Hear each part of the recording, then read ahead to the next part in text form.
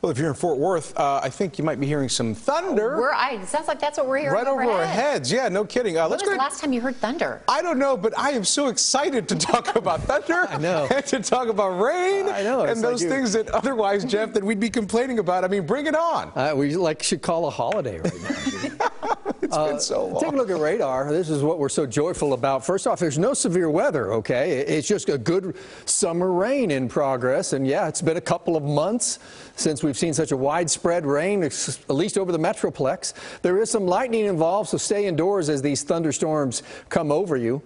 A couple of things have been going on in the atmosphere. Remember, this rain came into an atmosphere that was sitting around 100 degrees, so we saw some weird things happen. First, this is an atmosphere with dry air under this hot, dry air under this rain-cooled air coming down. You get downbursts, and we caught one on the Denton time lapse right there. You see it coming down, 30, 40 mile per hour winds, and then a heavy rain. And we're seeing dust devils as well, and this is all ahead of the rain. You see that area that we've highlighted there? That's a dust devil that formed ahead of the incoming rain that was headed into Fort Worth. And there was some reports of funnel clouds, or actually these dust devils and gust tornadoes just ahead of the rain coming in as it was coming into the Metroplex. Here's a live shot.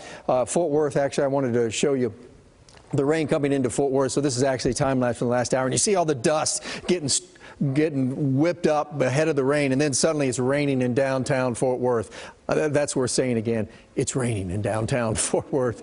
DFW Airport, I'm not sure if they've gotten any measurable rain yet. It's been all around.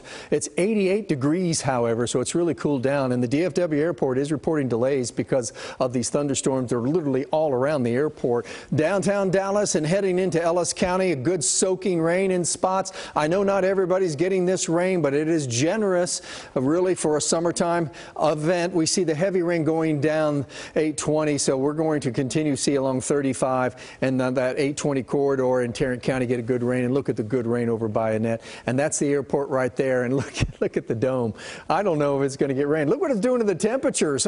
79 in downtown Fort Worth and that rain at Meacham. 74 right now in Greenville, where they had over an inch of rainfall this afternoon. We've got low 80s. At the same time, we've got 100-degree weather down in Johnson and Hillsborough counties. This is what we expect for the rest of the evening. This rain will die out as we lose the daytime heating. I stopped at 8, but continues to drop south, so still some of us going to get some of this rain. The next 2 days, we expect temperatures kept in check. Tomorrow is another good chance of rain. Slightly cooler weather days continue till Friday, and then I'm afraid that hot, dry August weather is going to return by the end of the weekend. But this is tomorrow, and we're seeing some decent rain chances again tomorrow, which just makes me smile.